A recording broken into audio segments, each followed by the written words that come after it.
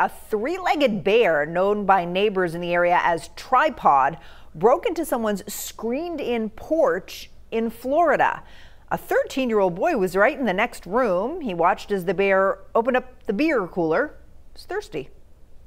He went over here to the fridge and got 2 White Claws. Once I saw him open the fridge, I got scared that he could open the doors to like the houses. But luckily, the family's dog, Bruno, was barking loudly enough to scare Tripod away.